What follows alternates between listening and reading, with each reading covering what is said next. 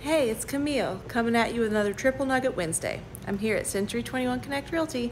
We had a fantastic guest speaker this week, Steve Champney, former chief auditor for Citibank. He spoke of his journey from lumberjack to multimillionaire, and he shared some of his best advice for success along the way. Nugget number 1, eat the frog. I know that sounds pretty gross, but it's a euphemism for get the stuff out of the way early that you hate doing the most.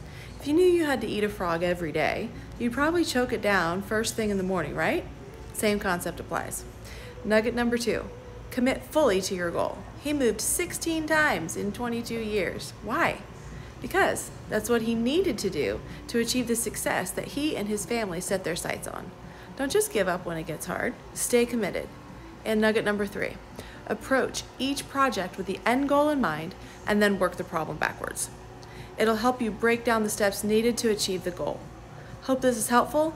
Thanks again for watching. Can't wait to share more next week from our Connect Wednesday sessions here at Century 21 Connect Realty.